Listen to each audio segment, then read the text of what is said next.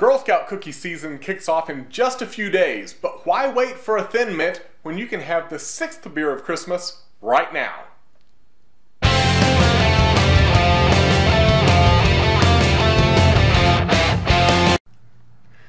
The 6th beer of Christmas is Mint Temptress from Lakewood Brewing in Garland, Texas. It's one of 6 different versions of their Temptress milk stout.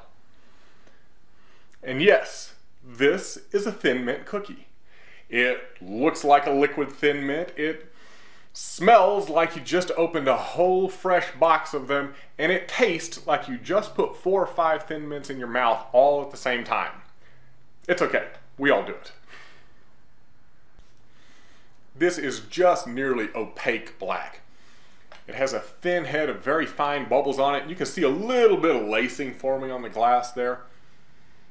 It smells like a Thin Mint cookie. Absolutely. There's a little bit of alcohol esters in there also, which this one's running at about 9% alcohol, so you would expect that. It's got some toasted grains in there as well. Up front, it has a sweet dark chocolate flavor. And it finishes with a very strong mint flavor, as well as some of those alcohol esters, that warming sensation you get. It's got a medium to heavy body.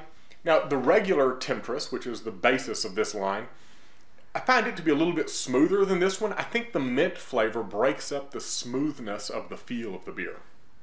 Still, very good. This is very tasty, but after a while it gets to be just a little bit too much. It's almost overpowering.